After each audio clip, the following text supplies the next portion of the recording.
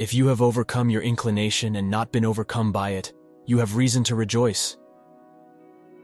If you have a garden and a library, you have everything you need. Advice in old age is foolish, for what can be more absurd than to increase our provisions for the road the nearer we approach our journey's end? It is easier to find men who will volunteer to die than to find those who are willing to endure pain with patience. If you must break the law, do it to seize power. In all other cases, observe it. An angry man is again angry with himself when he returns to reason.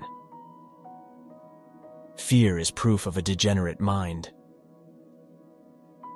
A shoe that is too large is apt to trip one, and when too small, to pinch the feet. So it is with those whose fortune does not suit them. The lofty pine is oftenest shaken by the winds, high towers fall with a heavier crash, and the lightning strikes the highest mountain. Young men, hear an old man to whom old men hearkened when he was young. Every new beginning comes from some other beginning's end. There is no such thing as pure pleasure. Some anxiety always goes with it.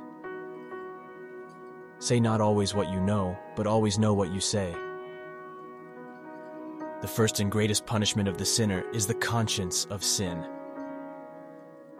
Hope is the pillar that holds up the world. Hope is the dream of a waking man.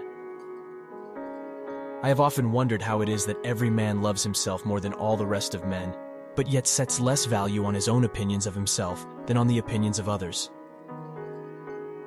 Another one of the old poets, whose name has escaped my memory at present, called Truth the daughter of time.